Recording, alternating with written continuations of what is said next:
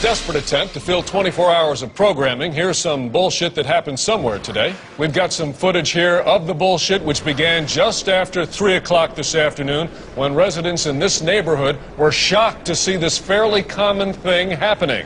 An attractive witness described the event in breathless terms. I went to my window and I was like, whoa, there's some bullshit happening. That happened right over there. I'm an older man, so you can trust what I say. Authorities in special uniforms rushed to the scene to stand around while our cameras filmed them. Our reporter Keith Collins joins us now live from the scene of the bullshit through the use of expensive technology. Good to be with you again, Keith. We have a colorful graphic here that shows instances of bullshit like this are on the rise. Is that right? Yes, although why is unclear. Some say it's because of one fucking reason. Others say it's because of some other fucking reason. I talked to this random expert on the subject who told me this thing you're about to hear him say right after he points at a piece of paper. I spent my entire life attending the nation's most prestigious schools to talk about bullshit like this. I'm really just happy to be on TV. Now let's see if we can drag this out a little longer by showing emails written by some of our viewers. I once saw some stuff kind of like the shit you're talking about happen. I have nothing more to add.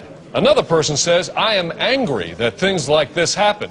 I get mad about every bullshit thing I see. So obviously a lot of opinions there to make this story seem somewhat meaningful. Oh, absolutely, Glenn. This bullshit has some broader implications. Here's a list of tips on how to avoid bullshit happening to you. And here's some footage of Congress. Yes, I see that. Well, thank you, Keith. Let us know if there are any updates on this bullshit story from there. There's no way there will be. Very good. We'll check back with you in an hour anyway. I'm just some fucking guy. When we return, we'll look at live footage of a car chase taken from a helicopter and free associate about what's going on.